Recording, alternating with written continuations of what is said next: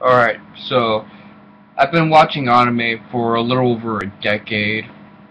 You can thank Tanami for that. And when I was a kid, I've noticed these cliches. I didn't really like them all that much. But now they're kind of coming back to me, but less in terms of emotions and more in terms of structure, in terms of events. These are the anime cliches that I really don't like. We'll start off with the easy one to explain. Deus Ex Machina.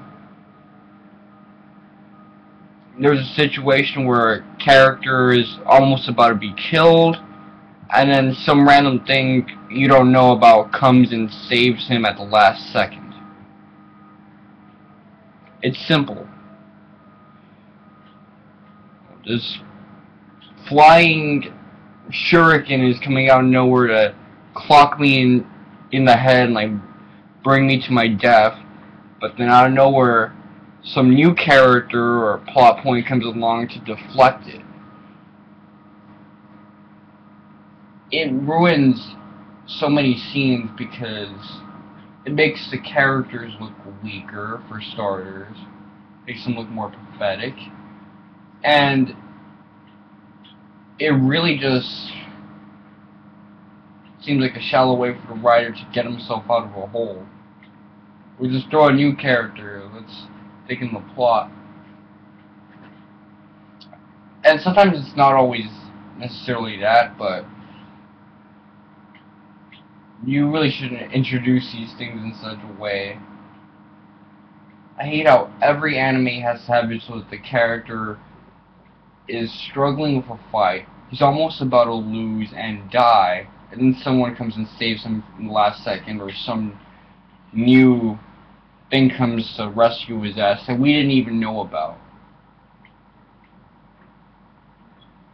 Like, how am I gonna take half these characters seriously if they're dopes that lose to pretty much anyone if something doesn't come along to save them at the last second? The other cliche I don't like is the best friend that becomes your enemy, and then he becomes your best friend again. A recent example of this is Naruto, where for the first few years, maybe even half a decade, you have Naruto and Sasuke. They're best friends, they're rivals. Naruto is the hot-headed guy with fire in him. Sasuke's cool and collected, and he has a bit of a revenge streak. And while they're having this best friend, bitter rivals relationship, it comes to a point where Naruto is slowly surpassing Sasuke, which bothers Sasuke because he wants to get his revenge against his older brother. So he turns to last resort. He turns to Orochimaru because Orochimaru promised him that if he turns to his side, he'll become stronger at the cost of probably being possessed. This is okay and everything, but you have this arc set up where Sasuke finally makes the decision. He breaks his love interest's heart. Naruto, the beta male, sees that her heart is broken. He wants her too. Well, he wants her, so even though she wants Sasuke, he ends up having to chase Sasuke with a bunch of other 13-year-old boys. And they all nearly get killed by their respective enemies. And then at the end of the day, Naruto is almost killed by Sasuke in their confrontation, where he almost won. He was that close to winning, but he lost. He fell short. And basically, Sasuke let him live to be spiteful. And now Sasuke is doing all this dumb shit with Orochimaru. And all that showcases to us is that really Sasuke's a dick now. He even acts like a dick in Shippuden. However, at the end of the day, Sasuke committed a crime to the village that could get him killed, and he eventually comes back. After he kills Orochimaru, he takes on a bit of an anti-hero role, but now he says, okay, I'm with you guys now, and I want to be Hokage just like Naruto. So you're back to doing his best friends bullshit like nothing ever happened. Like, Sasuke wasn't with the baddest Michael Jackson impersonator in the world, Orochimaru, working with him as a partner in crime. You know, Orochimaru was possessing dudes. He was doing all sorts of crooked stuff. Hell, Sasuke at one point even wanted to destroy the Konoha. He wanted to do all this nonsense. But no, he changed his mind. Really.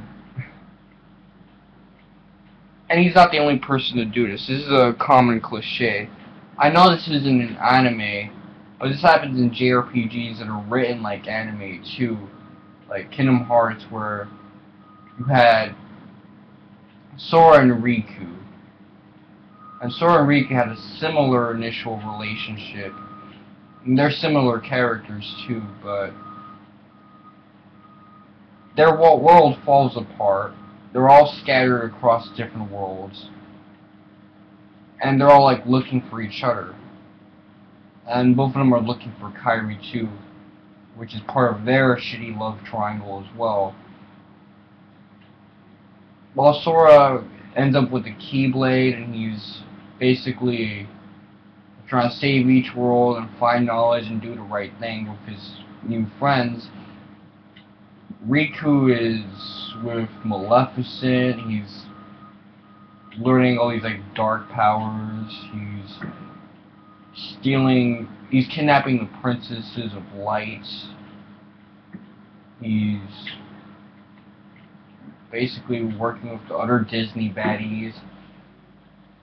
And he even makes Sora's friends turn on him by taking the Keyblade Sora has, which was originally his in the first place. But by the end of it, we're supposed to forgive him. I'll tolerate that, though, because in Riku's defense, he went through a whole new process to, like, redeem himself, and he's done it several times. It's not like Sasuke, who decided to switch back to the Leaf side at the last second. And then you have Final Fantasy IV or 2 if you're in the States, where Cain abandons Cecil numerous times because he gets hypnotized by the baddies, or bad guys. And they just act like it's nothing all the time. He'll like turn his back on them at the drop of a hat. Cain's an asshole. And Cecil had his like redemption period, but it's different. Same concept, same theme, different cliche. A good cliche, however. Another cliche I don't like. I don't like when a badass character, a badass main protagonist, gradually loses his edge because he goes on field trips. That irritates me. Like, I've seen that with several different anime, and I'm not going to cite a lot of them.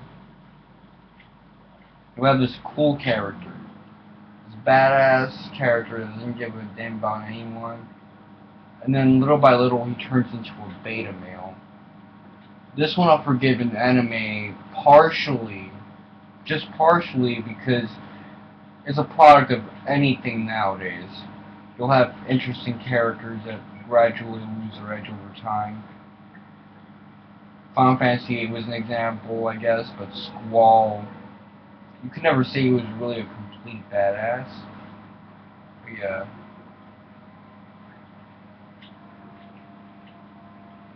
So those are the annoying cliches I could think of from the top of my head. And they plague a lot of anime. Deus Ex Machina, a best friend that turns on you and then tries to be cool with you again, and main characters that lose their edge. It's annoying, I don't like it, and those are my thoughts. So Mr. Wonka 7, suck my dick.